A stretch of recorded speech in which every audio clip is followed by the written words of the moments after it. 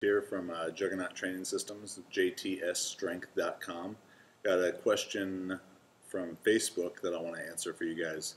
The question was from Ed Stedman. Ed was asking about, he owns his own facility, trains athletes, and he was asking about how to educate parents and athletes about who play the same sport the whole year, about why maybe that isn't the best idea, and when you are dealing with athletes who are always in season, how I go about training them.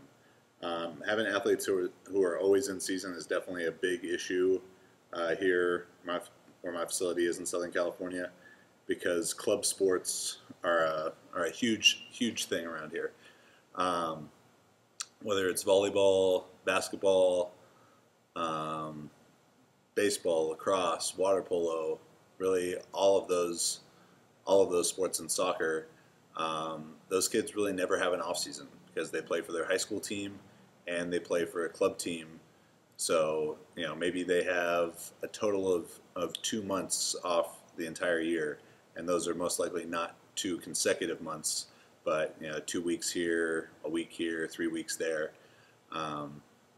So that's just the reality of the situation, and I don't think it's really going to change anytime soon, even though it's definitely not the ideal model for these kids to develop to their maximum potential. But they're kind of caught in a vicious cycle that if they don't play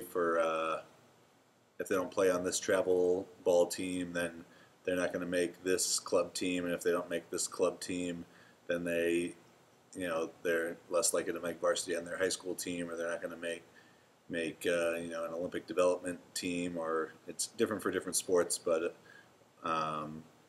the coaches and the club directors have really got them convinced that this is what they need to be doing, and I think most often that's the fact, because it's putting more money in one of their pockets, and losing sight of what's in the best interest for the athlete.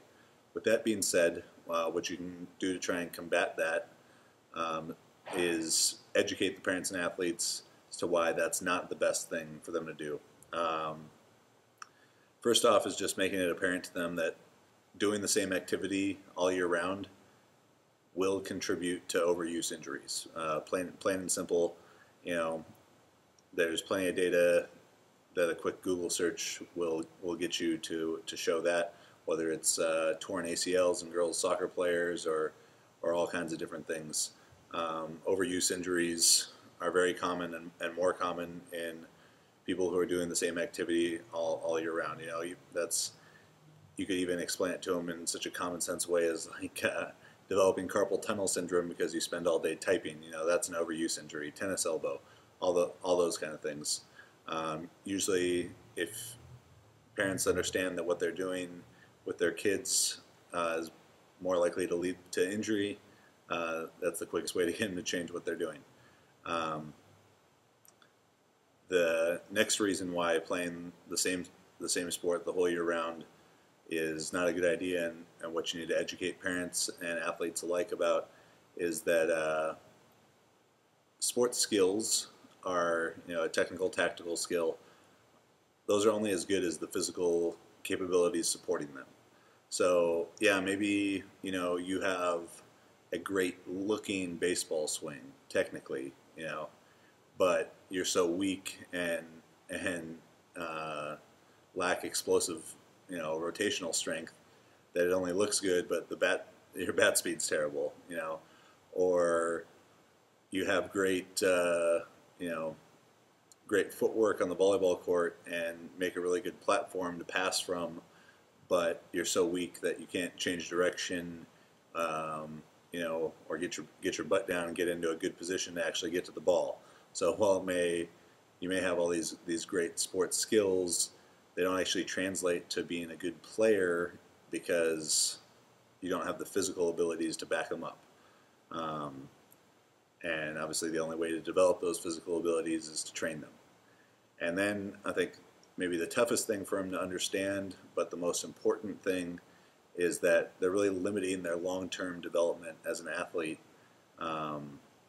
by playing the same sport all year round and never having an off season or a time where they can focus on their general physical preparedness, because the body will fail to adapt over time to the increased load of sport practice. Because if all you're doing is practice, practice, practice, and trying to develop technical, tactile skills, you can only add so much more to that.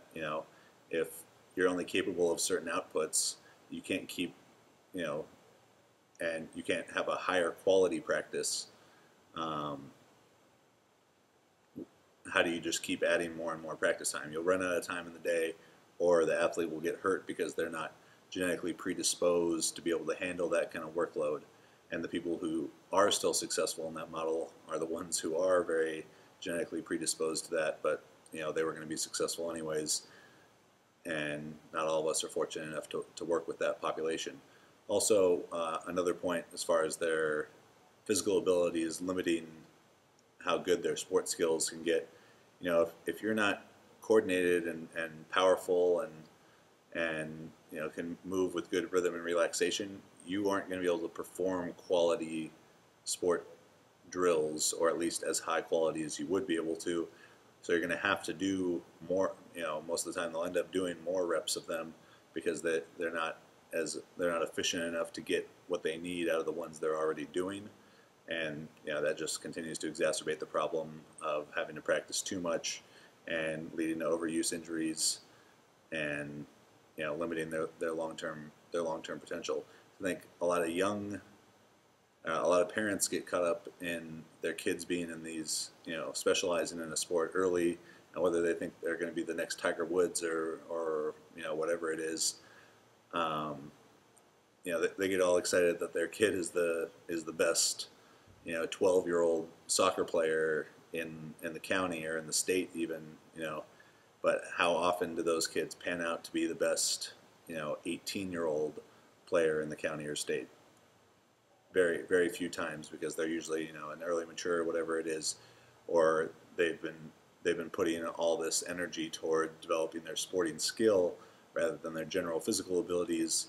And while their sporting skill goes up very quickly and will peak at a young age, while the people who are bringing their general physical abilities up like this, their sporting skills are going to do more of this kind of move. That intersection is going to happen between maybe 16, 17, 18, 19 years old, but that's when it actually matters. So with that being said, educate the parents about that kind of thing. Like it's really an uphill battle, but you gotta do what you can. In the event that they continue to stay with the model that they've been on, playing the high school sport and the club sport, and never really having an off season, the other thing you can try and get them to do is to sort of designate one of the seasons or a part of one of the seasons as more of an off season, whether there's less competition or less important competitions, or it's not as big a recruiting period or whatever it is, time where their general physical preparation can take priority over their sport practice. That's important. But in the event that doesn't happen, or even in that case, here are a couple things to keep in mind while you're training the in-season athlete. First and foremost, you cannot hinder their physical ability to practice. There is one thing that all athletes have to do to be good. They have to practice, because there's no magic exercise. There's nothing magic that happens here in the weight room that's automatically going to make someone a good athlete. There are football players who, for whatever reason, can't or are not good benchers. That doesn't mean that they automatically can't be a good football player. Volleyball players who can't squat, soccer players who can't do whatever it is, but they can still be successful as long as they can practice. So it's your job as a physical preparation coach to enhance their physical abilities without hindering their ability to practice. So that's the first thing to keep in mind. The way that you're going to do that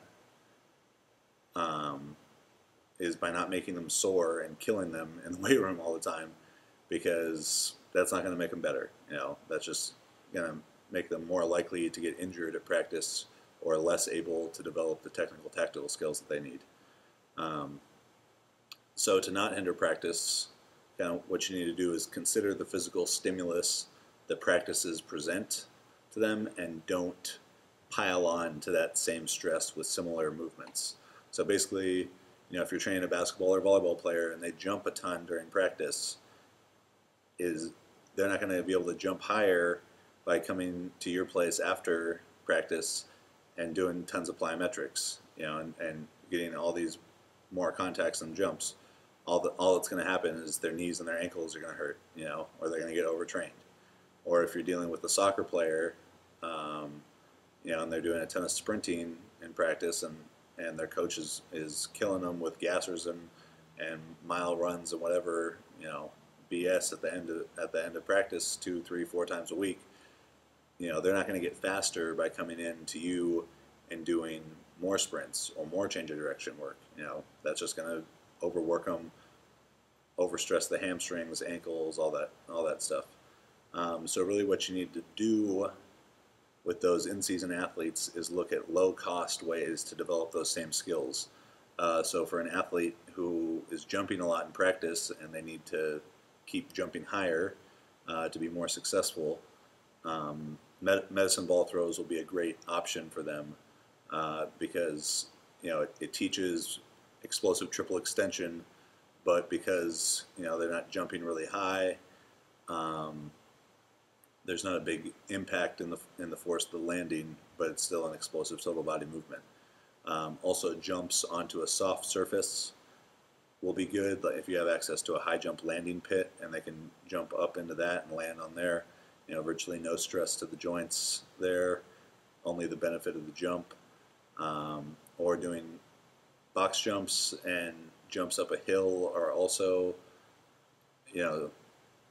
better obviously than like a hurdle hop or depth jumps or something where there's a really high impact landing force, because jumping up onto the elevated surface reduces the forces of gravity, so it'll be less stressful to your athlete's joints. So with most sports, they're receiving a lot of stimulus from their practice, whether it's sprints, change of direction, jumping in practice, but almost all that stimulus is directed towards the lower body.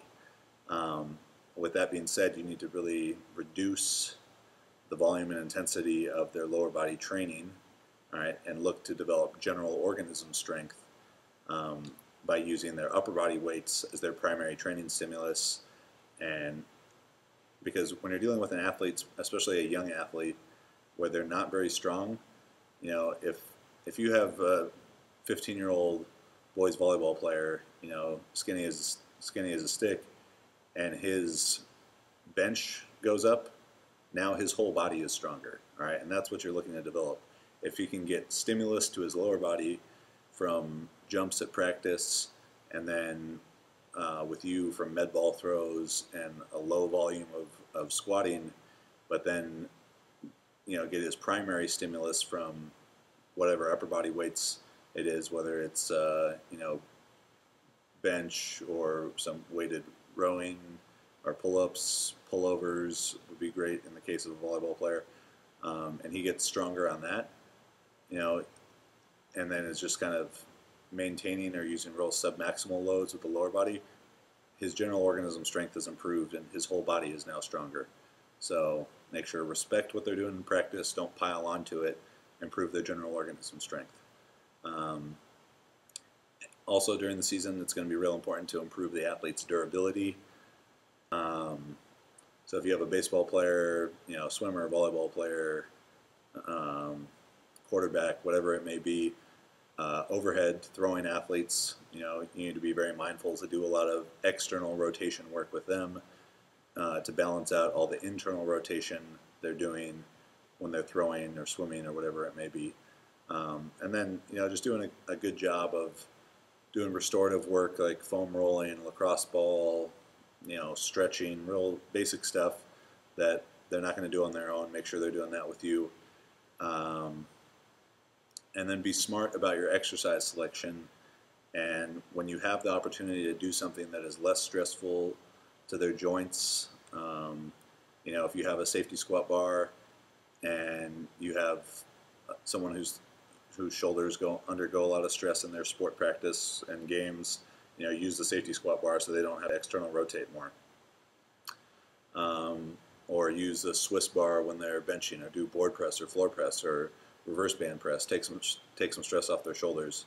And it would also be a good idea in certain times of the year to pick exercises that limit their output capabilities. So like the front squat has a limited output compared to the back squat. No one can front squat as much as they can back squat, but you could front squat at a higher intensity than you would be with the back squat, but still be using less weight. And even though it's hard for you to do, it's still, if I let's say 80% of my front squat is 300 pounds, and 80% of my back squat is 400 pounds. Every time will be less stressful for you to use 300 pounds than it will be to use 400 pounds, but you're still getting the stimulus that 80% would provide to the body. So, whether that's front squat or using a Swiss bar, again, with the bench, which is harder to do, that would be a good idea, because that's not going to tax their central nervous system as much and leave them more energy to practice, which, as I stated before, is the most important thing. And the last thing to consider when you're training in-season athletes is to avoid competing for technical resources. Charlie Francis, late great sprints coach for Ben Johnson, described the central nervous system as a cup. That cup has a finite capacity, and everything you do, every high stress activity, is going to fill that cup up to some degree. If the cup overflows, the athlete is overtrained. And because that cup's capacity is finite, they're only able to do so much training and learn so many different motor patterns and technical skills. So while SPP, special physical preparation drills, are great and something that you want to use with your athletes, you need to use them as far away from the competition season, or maybe if someone's always in season, as far away from the most important part of their competition seasons as possible. So let's say you have a baseball player and a pitcher, and the snap throw, med ball throw, where you're coming over 3/4 like that, is a great SPP drill to improve his rotational power. That is something that could potentially interfere with his actual throwing mechanics with the baseball. Right? So while it's similar, it is not the same. So you need to put exercises like a snap drill or a snap throw as far away from when his most important baseball games are, so you're not using up some of that finite energy he has to develop the technical skills he needs with an SPP drill.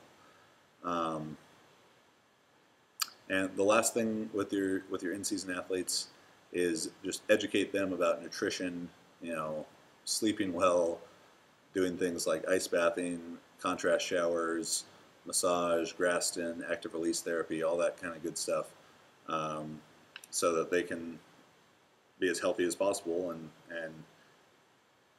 get the training done that they need to. So if you guys are looking for football in-season training advice, I just wrote an article about that on the website.